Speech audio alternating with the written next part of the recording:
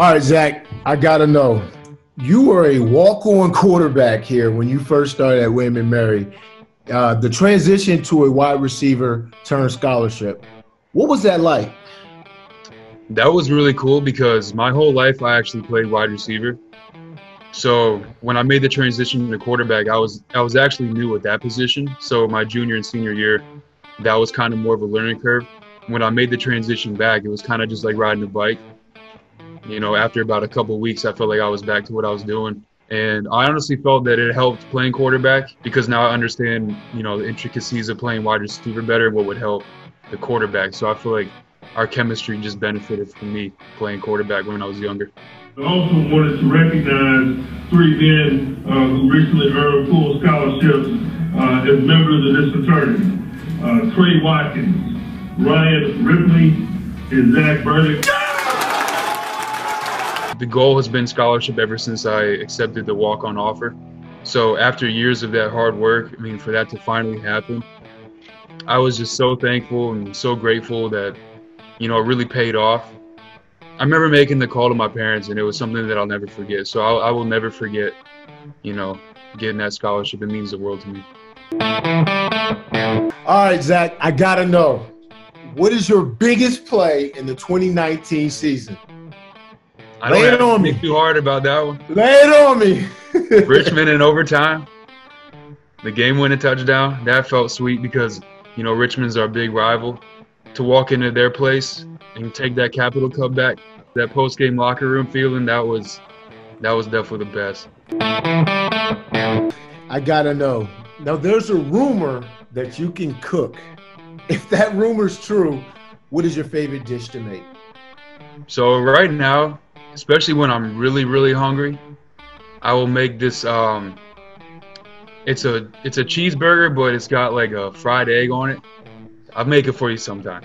All right, Coach. So I did some digging, and I found out that you were in the Navy for 4 years. So I got to know, how hard is boot camp for real? Well, if you don't know how to swim, boot camp's definitely going to be hard. But boot camp was about just perseverance, finding yourself, and how to get through something with the team. Everyone knows you're a man of energy. I got to know, what's your favorite part about being a football coach? My favorite part about being a football coach is practice. Yes, practice. You're with your team, you're coaching your guys up. You practice more than you actually play. And so I think you get better as a group. You find yourself as a team and a unit to prepare yourself for the game. So, yes, practice.